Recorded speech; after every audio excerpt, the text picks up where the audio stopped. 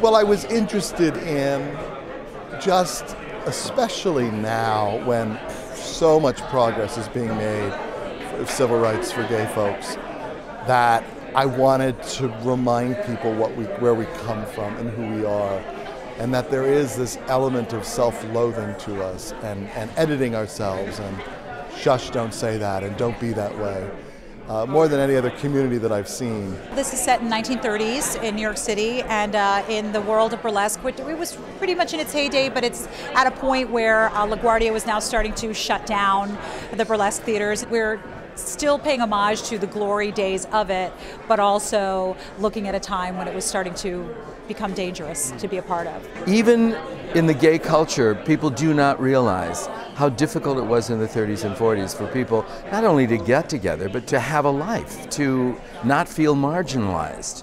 And here's a character, sort of a commedia dell'arte character in an odd way, who is being taken out. It's about this love affair between two gay men, and how, in a way, it jeopardizes the burlesque house, because LaGuardia is closing down the burlesque houses, and Nathan's character, the Nance, is considered deviant.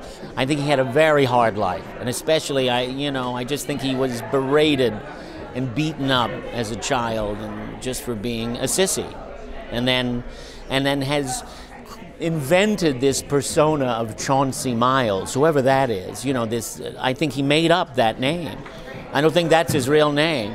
And I think, he has a very protective shell, and the notion of, all these, so, he refers to Roosevelt as a socialist because of all these programs he's starting, and, when am I going to get my hand out? Who's going to, I had to do everything myself, so I don't want, why should everybody else be getting that? And so you sort of understand the politics of it. Well, my character specifically, kind of at the top of the play, comes to New York looking to become who I want to be, who I'm meant to be. And so I meet Nathan early on, and we kind of go on this journey together. It's kind of the heart of the story, is this relationship. It's about self-loathing and kind of screwing up a good thing. And I have this adversarial relationship with a loving but adversarial relationship with her, where I'm saying, can't you please, not be yourself so much, get married, I say to him. And then sadly, the story is the unraveling of all of that, of everything he believes in. It's all pulled out from under him. This world of this play, as far as the entertainment of burlesque, lives somewhere in between the Ziegfeld Follies and Saturday Night Live, right? Thrown into 1937. Modern audiences may not know it, but those of us who do know the Niagara Falls sketch. There's just several sketches that are iconic. And then Glenn Kelly has written music that is so of the era. I mean, it's seamless. He's just taken that, the energy, the feel of the era, and written us some. I mean, I wish we were doing a soundtrack. I mean, doing a cast album, because it's so good.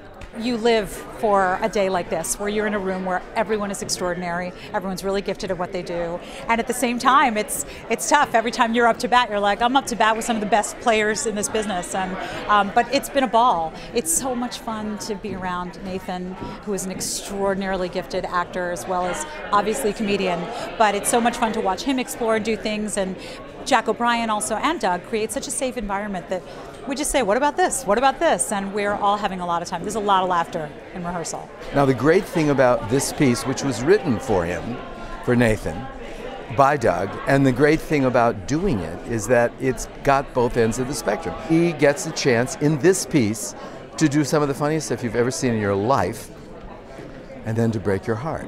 It's just a great room to be in. Jack O'Brien is, at the top of his game, and he's so smart about this play, and everybody is just really talented people, and just doing their work, and so it makes it a pleasure to go to work every day. Jack O'Brien is as good as it gets. Ann Roth, the costume designer, is a genius. Douglas Carter Beane is fabulous, and it's hilarious, and it's dangerous, and it has a tragic dimension, and it's like no play that I think anybody's seen.